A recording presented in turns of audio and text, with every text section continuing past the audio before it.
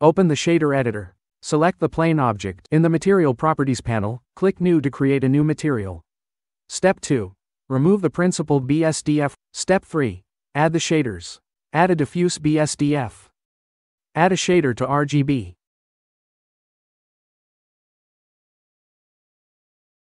Add a color ramp. Add a mix shader.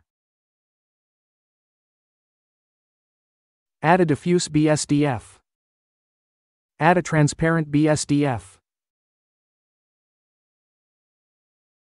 Step 4. Connect the nodes. Connect the diffuse BSDF to shader to RGB. Connect shader to RGB to color ramp. Connect color ramp to the FAC input of the mix shader.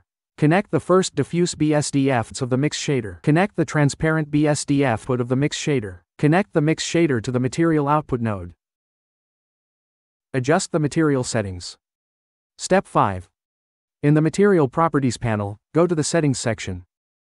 Enable backface culling by checking the box. Change opaque to alpha blend under the Settings section.